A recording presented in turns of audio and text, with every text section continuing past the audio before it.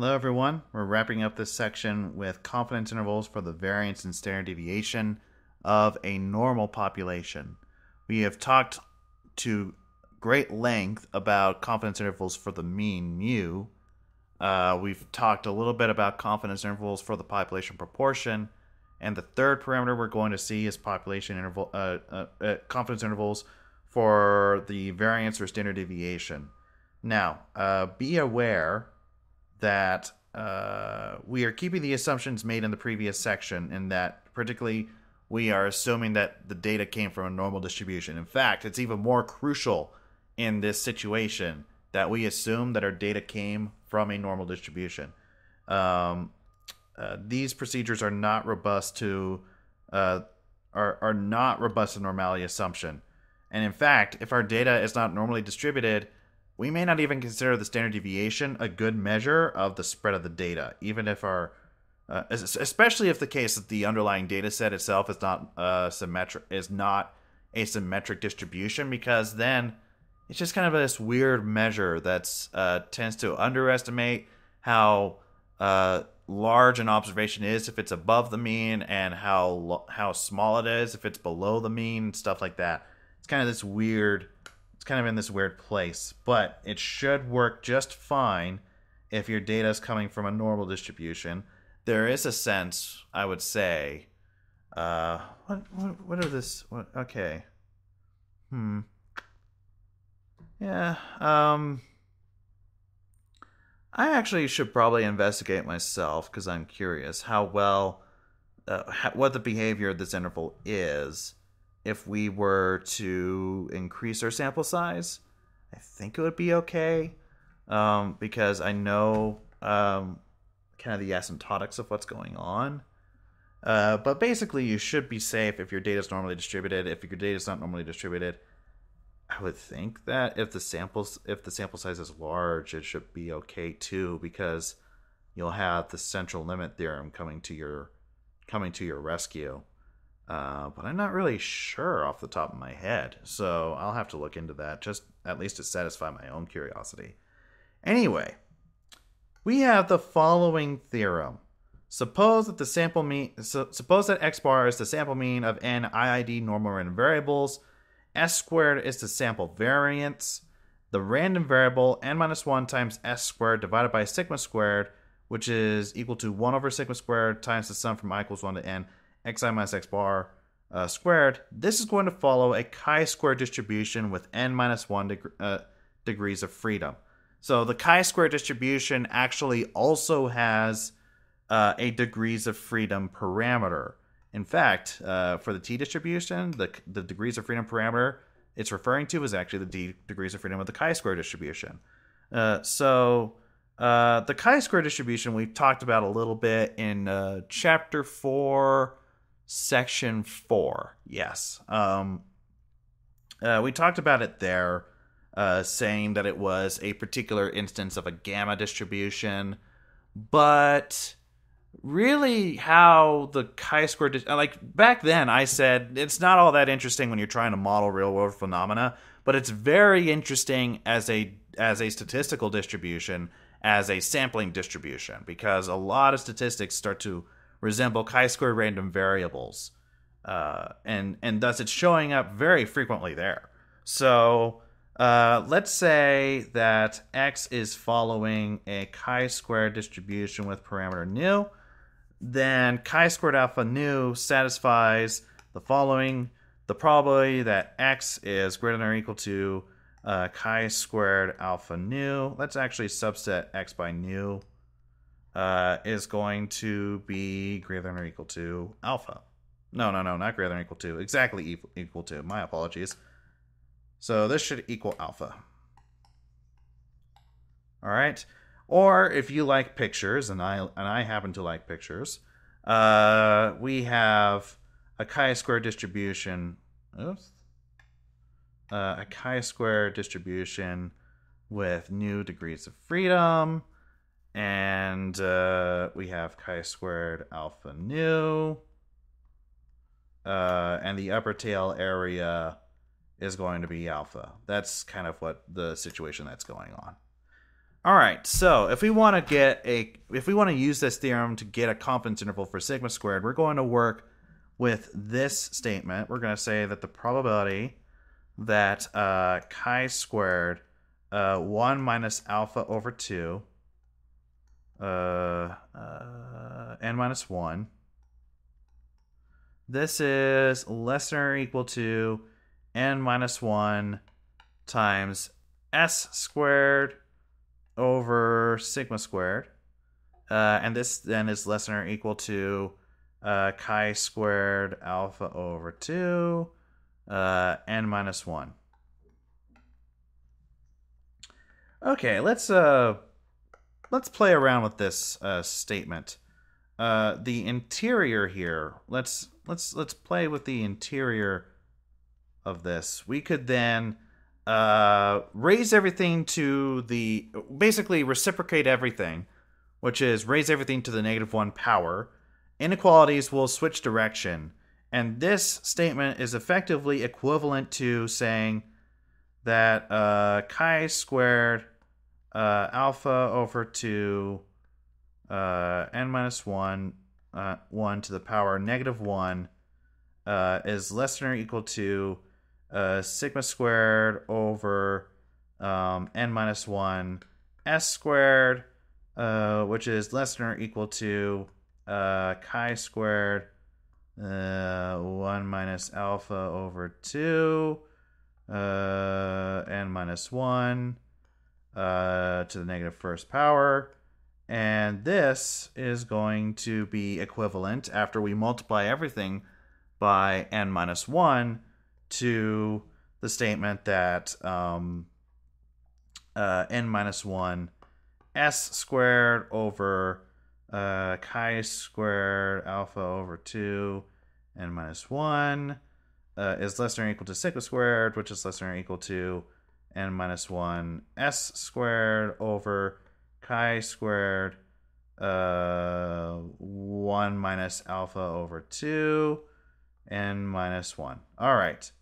So that means, and this probability was equal to 1 minus alpha, and therefore this is basically going to be our confidence interval. This is going to tell us what our confidence interval is for sigma squared. The confidence interval is going to be n minus 1 little s squared now, because we're not talking about a random variable anymore. And then we've got chi squared alpha over 2 n minus 1. This is the lower bound. And the upper bound is n minus 1 s squared over chi squared 1 minus alpha over 2 n minus 1. So we have the lower bound and the upper bound. And notice this interval is not an equal tail interval. It is not estimate plus or minus margin of error. Sigma squared is not going to be exactly in the middle of this interval. So be aware of that. This interval is the first one we've seen that violates that notion that confidence intervals are estimate plus or minus margin of error. Okay? So if we wanted to get a CI for sigma, we can do so by taking the square root of the lower and upper bound, since what we have now is an interval for sigma squared, so then just take the square root and then you have a confidence interval for sigma. You can get one-sided intervals by using either the upper or lower bound exclusively and replacing alpha over 2 with alpha. Okay, so we have the following return from the previous 10 days of the stock with ticker symbol CGM. Based on the plot below, the return seems to follow a normal distribution. The standard deviation and variance of the stock daily returns are given below. Construct a 90% confidence interval for the true sigma of the stock's return. In finance, sigma matters a great deal, since sigma is referred to as the volatility of the asset's price. And in finance, the volatility of asset prices is of great interest. So, in this situation, the sample size is n, which is equal to 10, which means our degrees of freedom is equal to 9, which is n minus 1. All right. Alpha in this situation, since we want a 90% confidence interval, we're going to say that alpha is equal to 0.1, which is going to imply, notice that we now have basically 2 critical values. We don't have 1 anymore. So we have chi squared 1 minus alpha over 2 n minus 1. This is going to equal chi squared 0.959, which is equal to 3.325. Chi squared alpha over 2 n minus 1. That's equal to chi squared 0.05, 9. And this is equal to 16.919. So, what that means is your interval is going to be 9 times 0.015 divided by 16.919. That's your lower bound, and your upper bound is 9 times 0.015 divided by 3.325. All right, which is going to be the interval 0.00798 and upper bound of 0.0406. Now, that's a confidence interval for sigma squared. All right, so this is a confidence interval for sigma squared. If you want a CI for sigma, we're going to have to take the square root of everything. That's going to be then the square root of 0.00798 and square root of 0.0406, which is equal to 0.089, 0.201. So let's suppose for a second that you were a financial expert who cared a great deal about stocks and financial assets. Volatility is seen basically as a bad thing, although I don't really like calling it a bad thing. Because in finance, you might prefer high volatility stocks because basically volatility should be rewarded. So I wouldn't think of volatility in finance as being a bad thing, more as it's something that a stock price or a financial asset should be compensated with a higher return if it has higher volatility.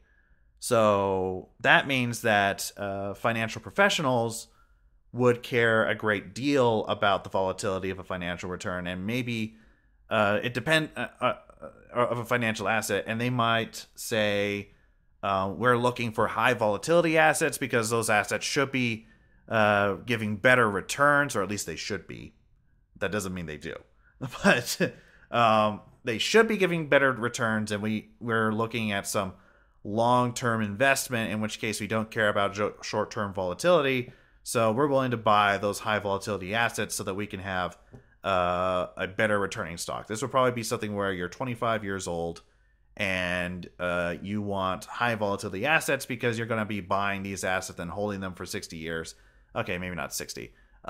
40 years, and then after you've held them for 40 years, if they've, that's when you're actually going to worry about whether you have the money or not and how much money you actually made, whereas any short-term fluctuations are of no particular interest to you. Whereas if you do care about short-term fluctuations because you're planning on needing this money in, say, 5 years, then you probably would want low volatility stocks, which are not going to return as well, but they're also more secure. So I just wanted to say that. you can probably guess that when I got my undergraduate degree, I double majored in math and economics. So anyway, here's some R code that's doing this. The functions responsible for working with the chi-square distribution are the CHISQ class of functions. So Q chi-squared is what you're going to use to get those critical values, and otherwise it's pretty much standard R stuff. By this time, I really hope, by this time in the course, if you've been following with the R Lab videos, that you're able to understand this. Right? I said at the very beginning of the course, you may not necessarily understand the code. By now you should. And maybe even, in fact, go back and review some of those previous code snippets that you didn't understand before and see if they work. And well, not if they work, but see if you understand them now. All right, that's it for statistical intervals. And the next topic in this class is going to be hypothesis testing. Single sample hypothesis testing. All right, so I will see you then, and have a good day.